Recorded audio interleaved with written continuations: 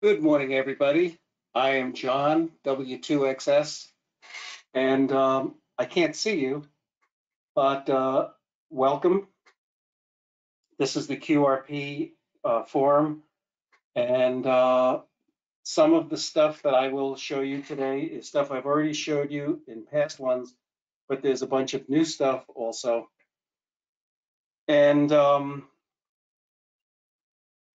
keep in mind that QRP is operating with low power, but July 2025 is the peak of the next cycle.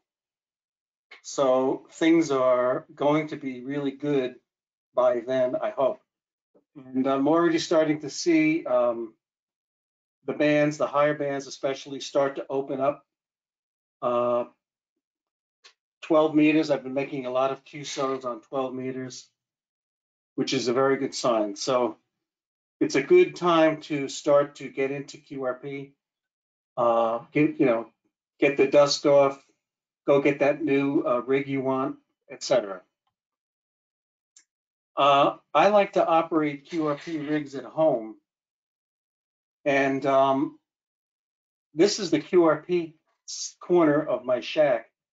I have 3 QRP rigs set up, and I have a little switch over here on the left rather, where I can select the KX2, the K1, or the NorCal 40A, which are these 3 rigs. And in addition, these switches select either all the QRP rigs, either all my 6 shortwave radios that I listen to, or the main radio through a 4-to-1 balun and a 1-to-1 balun, which I need for different bands.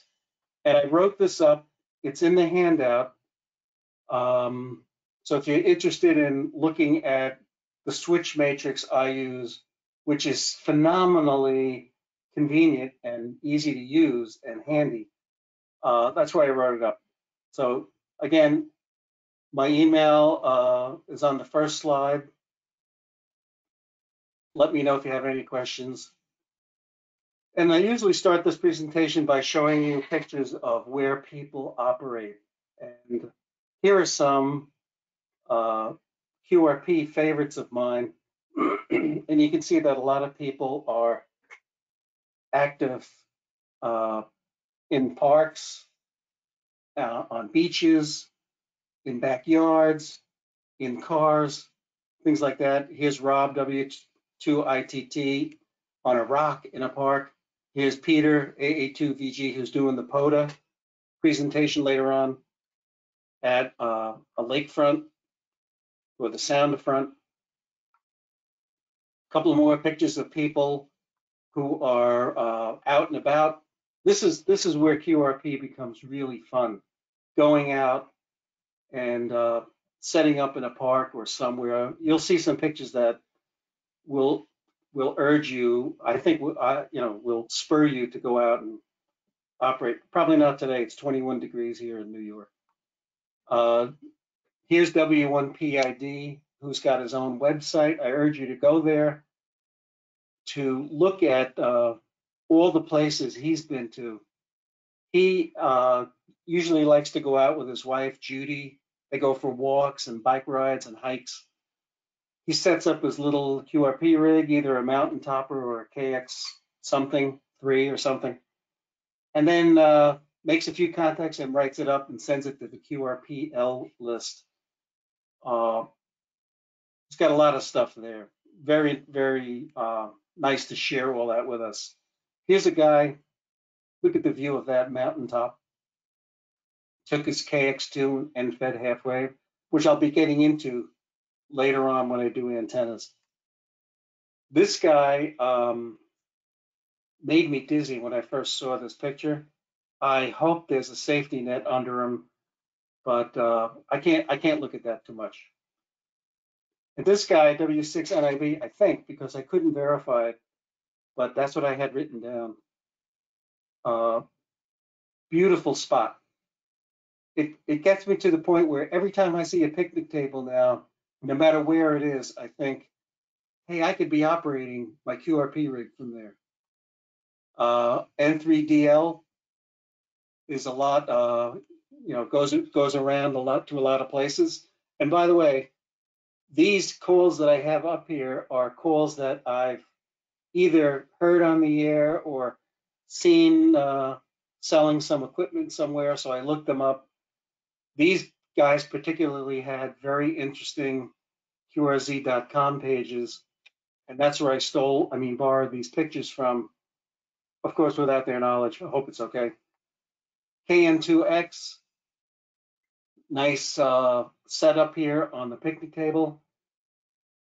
Little battery. He's got two kinds of batteries. It looks like the sealed lead acid and a bio-NO lithium iron phosphate, which I'll mention later. Here's the Yellowcraft KX1. And this thing down here is his Go kit, I guess you call it, made out of PVC piping. Looks very interesting. K4SWL has a website, qrper.com. Your first QRP homework for today is to go there and look at everything he has on his website. I think he's got 60 pages. It'll take it, an hour or two or three to go through there without dwelling on anything, but it's wonderful. He's got hundreds and hundreds of pictures. These are only two, and these are not typical, but these are great places to do QRP. Love looking at these pictures. K3WWP, this is a guy, you can go see his website. You can look him up on QRZ.com first. But I worked him December 14th, and I was his 9,994th QRP QSO. And what this guy has done, he's made at least one QRP CW QSO per day for the last 10,000 days. That's 27 years. It's just an amazing accomplishment. And he's got his website sorted, all the calls are sorted there, and how many he made on each band, and how many he made with 2 watts and 1 watt and 5 watts. It's just amazing. I doubt if anybody could ever break this record. Now let's talk about rigs. I'm not going to spend a lot of time here because, there are a lot of rigs out there, and I'm not going to tell you that you have to buy brand X because there's so many. And I'm biased. I'll admit that. There's a certain brand I like more than the others because of my experience and things like that. But Yaesu, ICOM, Xiegu, Elecraft all have really nice radios out there. I prefer a CW radio that is basically silent when switching. I don't like to hear relays when I do my keying. And, a lot of these radios are like that. Some have the relays. You can buy kits from Foursquare QRP, QRP kits, QRP labs. They all have kits. This guy, WA3RNC, has a bunch of, used to have a bunch of things. He's got one radio on his website now, which I'll get to on the next page, I believe. Going back to the QRP kits, they have the Tri-Bander. KD1JV designed that, ubiquitous QRP guy. And they have the PFR, portable field radio. Each of these can cover 3 bands. This yellow one covers 40, 30, and 20. Those are if you were to ask me what band should I have, you should have those 3 bands, or at least 40 and 20. I guess the more the merrier.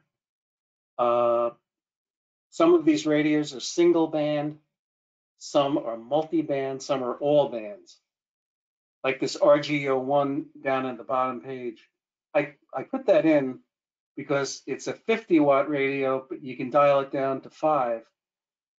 And it kind of looks like my old Argosy from Tentec, which I'll get to. I'm going to go over the history of Tentec, Heathkit, and Elecraft in a minute.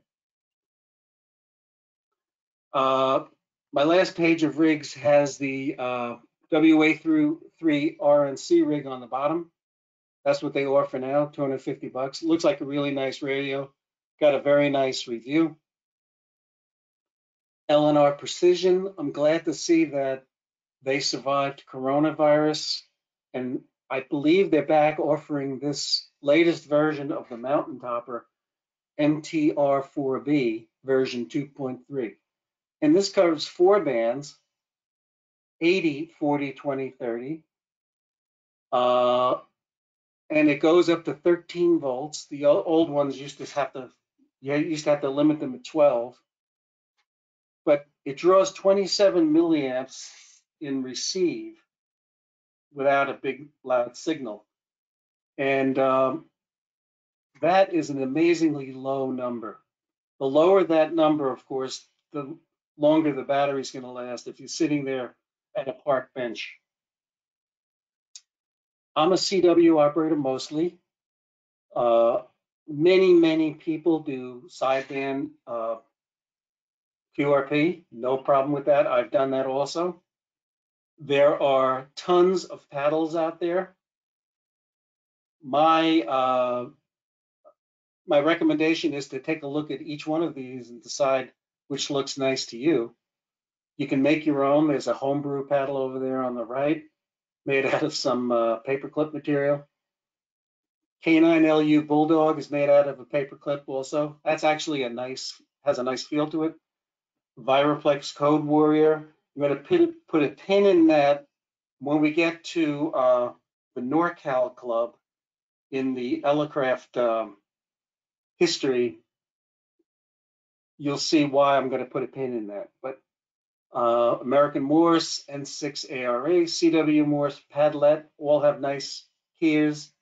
So you can take this presentation later when it's available on the website and just look at each one of these places. I'd like to point out that this guy, K4IBZ, doesn't sell these paddles, but I was listening to him the other day on 40, and he mentioned that he was using a tweezer paddle. So it's actually a paddle made out of a tweezer. I went to his QRZ page, and this guy has something like 65 different rigs, and he uses a different rig each day. So, go take a look at his QRZ page if you want to see what he's talking about. Now we'll talk about accessories. The more things that are built into the radio, the less you have to carry around. Some of these are important. Some of these, you may not need at the moment. A dummy load is something all of us should have for testing. Some of these dummy loads have a little connection so you can put your voltmeter there and measure voltage so you can actually calculate how many watts you're putting out. So you can measure your power while the radio is connected to a dummy load. I just did that the other day with my QRP rigs. RF output watt meter. We should all have one of those somewhere, either built in or external. Earbuds or a speaker. It's amazing how handy a speaker is to have inside the rig. But if you don't have one in the rig, you need to add one. BNC to binding posts. This is Wayne from Elecraft's favorite accessory. He says in his manuals for the KX2 and the KX3, you could just throw out a 25-foot wire, connect 2 of them, 1 to each pin here, and go on the air from 40 to 10 meters. I've actually done that. It does work. When I get to antennas, I'll try to tell you that you should have the right size antenna for the right band. keyers, antenna tuners, carrying cases, all either necessary things or nice to have. A balun is something you'll need when you go from your 50 ohm BNC coax output connector to the 2 leads of a balanced antenna, like a ladder line or a twin lead. Here's a little meter that measures DC input volts and amps. You need a logbook, of course, piece of paper. And this is a simple passive audio filter. Some of the rigs like the Elecraft have an audio peak filter, APF, in them, which I use almost all the time. But in the past, I've built this little passive capacitor and inductor in series based on a circuit in November 77 QST. I wrote this up. It's in the handout. If you're interested, it's good for boat anchors too, to eliminate the hiss and the hum and things like that. Briefly, let's talk about power. I used to have a selection of sealed lead acid batteries, 2 volts per cell, 12 volts typically. They're very heavy and they work, but they're not in vogue anymore, I don't think. And the problem with these batteries is I bought one from Radio Shack recently, and I realized that it must have been sitting around in the warehouse for a long period of time because it came to me under 10 volts, and I really couldn't get a good charge out of it. Once they go under 10 volts, their lifetime will be limited from what I see. In any event, if you have a good one, just get the good charger. And these are tri-mode chargers. It dumps a lot of current if the battery is low. Then it eases up on the current until it's fully charged, and then it trickle currents to keep the called a float charge. And Battery Tender is just one of those brands. Then there's the lithium ion, which is in the KX2 built in, or lithium ion phosphate, which is what mostly is on the bionopower.com website. This is the way to go, in my opinion. Just go to bionopower.com, look at all the different selections they have, figure out how many amp hours you want, and you know, they have a complete kit with the cables, the charger, the appropriate charger, which is very important for these batteries. Don't try to jury rig the charger, get the right one. NIMH is an older technology. I don't use those anymore, except here and there for different things I have in the house. Alkaline batteries, they're 1.5 volts per cell. And here's the amp hour ratings for the typical batteries we have in our lives. But I don't use these anymore. I don't like putting 8 batteries in my little battery holder to take them out on the field. Now that I have exposure to the lithium ion and lithium ion phosphate.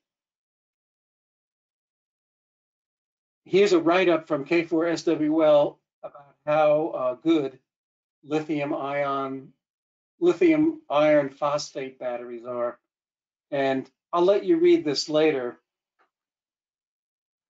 but it's giving all the advantages of LiFePO, which is what BioNO is selling these days. More expensive, but cost effective in the long run. That's the bottom line. They're light, easy to carry, easy to charge. You know, sealed lead acid batteries sometimes take a day or two to charge. The batteries of today, lithium ion, things like that, just take a couple of hours. Now, this is something that I kind of accidentally came upon, which basically changed my life as far as power supplies go and as far as noise floors go.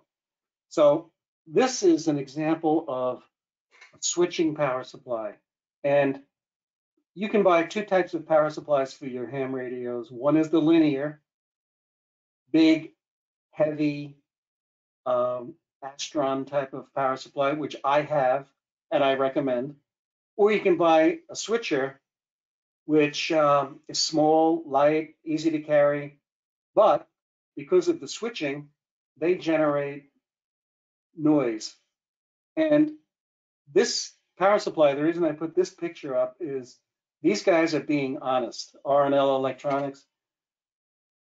And by the way, their part number is RLPS30M, which means R&L Electronics. It's a power supply, 30 amps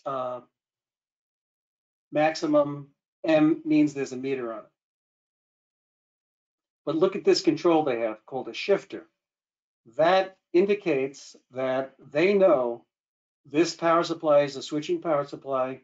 They've probably tried to filter it out as best they can, but it's going to generate some noise in your receiver. And here they're saying, if it does, just turn this knob and the shifting frequency will move up or down, and hopefully it'll get out of where you're listening. But that's not the only problem with these switching power supplies, as I'll show you in a second. For QRP, this is highly recommended, the Pro Audio Engineering, and you can see right on the power supply, low RFI power supply.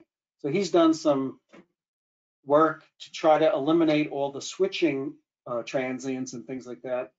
And it's good for most of our QRP rigs, 4 amps maximum, 14.4 volts DC output. This is a good power supply to have. And here's why I said noise floor before. One day, I came down to the shack and turned on the radio, and all of a sudden I could hear some very weak signals on 20 meters. I couldn't hear them the day before. And I said, that's interesting. Then I plugged in my printer because I had accidentally unplugged it because I wanted to move it. And lo and behold, the noise floor jumped up to in between S5 and S6, as you can see on the left side of the slide here. So on the right side of the slide, the printer was unplugged and the noise floor was down around the S3 mark. And you can see these two little signals here. There's one and there's the other. Those are perfectly workable signals. But on the left, it's completely covered up by the stupid printer, which I'm assuming is the stupid switching power supply in the printer. And what I'm recommending to you is to go around your shack, pulling out all the different wall warts. If you have a spectrum analyzer or a pan adapter or scope or something like this, you can see your noise floor and see if it makes any difference. This was very surprising to me. And now I have an outlet strip with a power switch on it. I turn off the printer and a couple of lights that I have whose wool warts cause this same kind of noise. Now we get into the antenna portion of the show. And again, this is a little updated from last time, excuse me, but so important that I have to make the point again that the antenna is, I think, in my humble opinion, the most important part of your portable setup. And we have this thing called efficiency, which is a measure of how much power you put into the antenna and how much actually gets radiated into a signal. This is not something that we normally know how to calculate or even what it does. And it's not something that companies like MFJ or these antenna manufacturers broadcast because it's usually not a good number on some of these very short antennas. And just as an example, 50% efficiency means when you transmit 10 watts into an antenna, only 5 are going to get radiated. the rest of the power gets eaten up by losses and things like that. So it's not something you're aware of when you're operating. It has nothing to do with SWR. You can have a perfect one-to-one match, and the antenna is still a lossy, low efficiency antenna. And that's the point I was trying to make on some of these articles that you see in the handout. I'll get to that in a second. So here's my recommended antenna list. There are many, many, many different types of antennas out there, but if you're going to spend the time to go out into the field, you might as well take an antenna that is going to work. The first antenna on the list is the end-fed half wave. And on 40 meters, it's 66 feet of wire. You need a 49-to-1 matching transformer. You don't need a tuner. It'll work on 40, 20, 15, and 10. And it's basically a half-wave dipole fed at the center. I mean, at the end. You can feed a half-wave dipole in the center, off center. Some of us use that kind of antenna, or at the end. And dipoles can be greater than 95% efficient. So most of your power, most of your precious QRP power is turned into a radiated electromagnetic wave. And in the handout, I mentioned standing waves, and I used to have a lot of time talking about the theory, things like that. But it's all in the handout. I put all of that in the handout. I took it out of this presentation. But that's a really, really good, simple, cheap antenna that I'll show you on the next slide. The next one is an end-fed random length wire. It's not a half wave, which means the characteristics change. I'll get to that when we get to that page. Center-fed 40-meter dipole with twin lead or ladder line, my favorite antenna in the whole world. Magnetic loop, short loaded whip. Okay, so here's the end-fed half-wave antenna. Much more information is in the handout.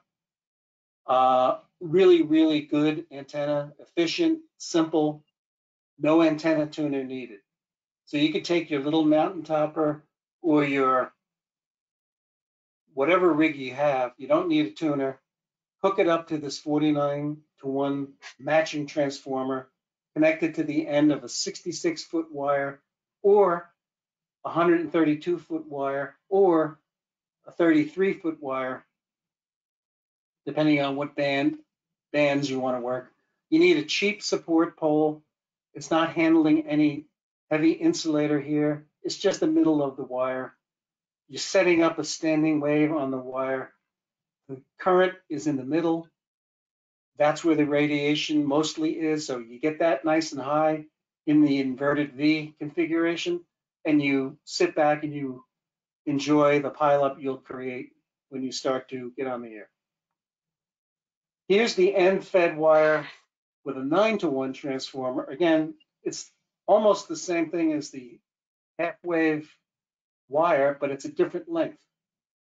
And now we have a different scenario going on where in the end-fed half-wave wire, we did not have to worry about reactance or tuning or things like that. Now we have reactance. If the antenna is too short, it looks like a capacitor, and you need an inductor to balance it out. If it's too long, you need a capacitor to balance it out and all that. That's what the antenna tuner does.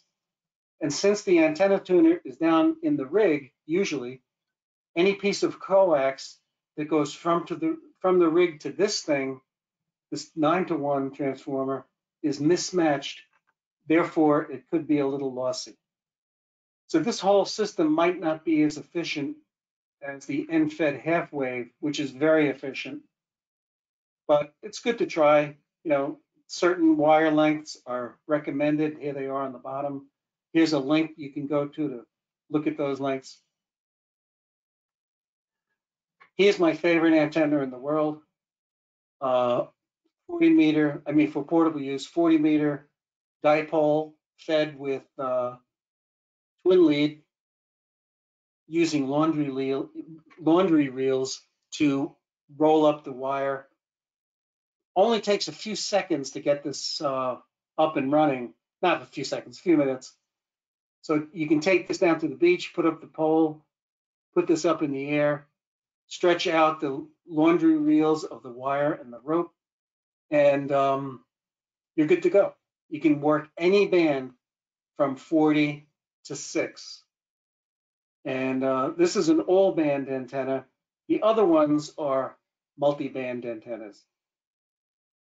Does this have any downsides? The only downside is that the pole is now supporting an insulator and a feed line, so it's probably a good idea to have a little bit heavier duty pole.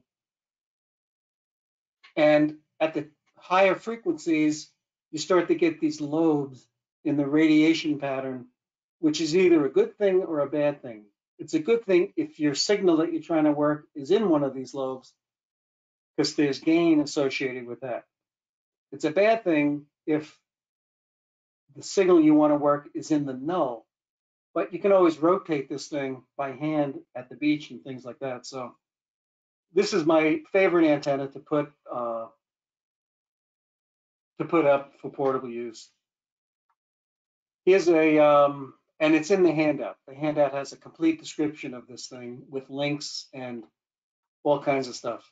Here's a guy, WV0H, who made a similar antenna using wire, and he uses the wire as the feed line also, so there's no twin lead to have to track down, which is unobtainium these days.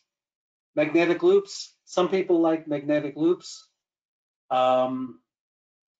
They're not that efficient on the lower bands, but they're small and they're easy to carry around. CQ magazine, had an article, you can make one for 35 bucks. I just looked at a website yesterday from Precision RF. They make a loop that handles 1.5 kilowatt. It's $3,000. So there you go. Here's the loaded whip that I told everybody not to buy because it's so inefficient, and then I went ahead and bought one. This is the Elecraft version, AX1. They now just came out with the AX2, which covers one band at a time, the AX2. AX1 covers 20, 17, and 15, switchable. And I've brought that thing to the beach. I've used it on a boat. It's very, very compact and easy to carry around. It's also very low radiation efficiency, especially on the lower bands. But it does work, kind of, and it's easy to carry, and a lot of people recommend it. I didn't at first, but I just think it's good for convenience. MFJ sells them, things like that. I'm going to talk about some history now. I'll have to go a little fast. This is the most beautiful rig in the world, the Ten-Tec Triton 4. And I can't get into it because I need to go into the history. Ten-Tec came out in 1969 with these little modules. Then they came out with a rig using those modules called the PowerMite. PM1, PM2, PM3, PM3A. They rated the power as 2 watts input. Back in these days, people were rating power as input power, which was kind of dumb. But they didn't have a good way to measure RF output power. So this is the rig that started the QRP ball rolling and launched Ten-Tec into the world, basically. Then Ten-Tec came out with all these different Argonauts. I don't have time to go into the difference between each one. Let me just say that this Model 505, the first one to come out, was groundbreaking. It launched a portable radio that was actually good. And, 5 watts, that was the input power, which means the output power was like half of that, 2.5 watts or so. And they made improvements and they kept up-to-date technology as they went along. Finally ended with this one, the Argonaut 6, which would have been a great radio, except they left out 12 meters and 60 meters. And I think those are very important bands these days for us to use, especially as the solar cycle is starting to improve. They had the Argosy over here, which had a switch on the back, 50 or 5 watts. That was very convenient. This was a very nice analog rig. Century 22 below it. Direct conversion receiver, which meant you heard both sides of the zero beat. Otherwise, it was a nice little thing. These are going for way too much money now. So I can't recommend it. It's a little behind the times as far as I'm concerned. They still seem to be selling this rig, the Rebel, which is based on an Arduino, and it's a 5 watt, 40 and 20 meter jumper programmable 2-band radio that you can hook your computer up to and make nice changes to if you're so inclined. This was the end of their QRP radio. Makes me kind of sad. They had to have a QRP presence, and so they started importing this 4020, the R4020, which was the same as the UKIT's HB1 in what I see, but did not cover 30 meters because it didn't meet the requirements for 30. Here's another kit they had. This is an ad from 1972 where they said they made this little amplifier for the Argonaut. Computer estimated life of the output transistors is 25.7 years. That was in 1972. So here we are 50 years later. I wonder if they're sorry they ever came up with this estimate, although their presence isn't there now in the ham radio world. Hopefully they'll come back someday. Let's talk about Heathkit. First, I want to show you this link. If you want to go back and look at some of the old Heathkit catalogs, here's the link for that. And I call this link the best link ever because you can go back, look at all the catalogs, you can look at every issue of 73 magazine, you can look at all the old issues of Popular Electronics, Electronics Illustrated, hundreds and hundreds of different magazines and things. You'll be there for at least a year looking at this link. So take a look at that when you get a chance. The first QRP rig, they didn't call it QRP at the time, but it was 5 watts input. So it qualifies, in my opinion, as being a QRP radio. Really popular at the time in the 50s, late 50s, I guess. You could talk to your neighbor down the block, but probably not really good for today. Then they came out with the HW7 direct conversion receiver. Very severe overload problems. W1FB, my QRP hero, among others, tried to write articles on how to modify this, but not a great radio. It was superseded by the HW8, which is a direct conversion receiver also, but much improved circuitry, and it has something called a premixed VFO. What that means is that all the different bands, covered 4 bands, they all tune in the same direction with the same dial calibration. Some people changed 80 meters to 30 meters and 6KR. Put a pin in that. Look, I'm going to mention that again soon. Here's the HW9. Was one of their last kits. Had a lot of promise, but there were a lot of design flaws in this thing. And there are modifications listed in QRP Power, QRP Classics, and in the back issues of the NorCal QRP Club newsletter, which I'll get to in a second. So this was a disappointing radio to me. It was also, when I decided to buy one of these, they had closed up their shop where I had bought a kit right before they closed. So that was in the mid-'80s. Now I'm going to quickly talk about Elecraft. N6KR was one of the founders of Elecraft, but here we are in 1984, before Elecraft, and here's a QST article about somebody, N6KR, modifying his HW8, took out the 80-meter band, put in the 30-meter band. And here's all the capacitors and coils and all the detail you needed to make the change. So here's, from what I see, one of N6KR's bursting onto the scene QRP world. 1988, WA3RNC, who we saw some of his rigs on the rigs page, he came out with this article, The Neophyte. That was a very simple direct conversion receiver, covered 80 and 40 meters. It used two chips, NE602, LM386. Basically, this chip was used in the analog cell phones in vogue at that time. And 3 minutes, John. You got Really? 3 minutes. Start wrapping Okay. up, please. So I'm going to pick it up. Here's Elecraft, the Safari.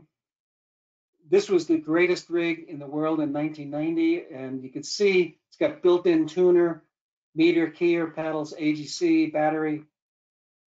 Then he came out with, this was Wayne, he moved back to California, joined the NorCal QRP Club, came out with all these rigs, including the NorCal 40A, Wilderness, Sierra, things like that.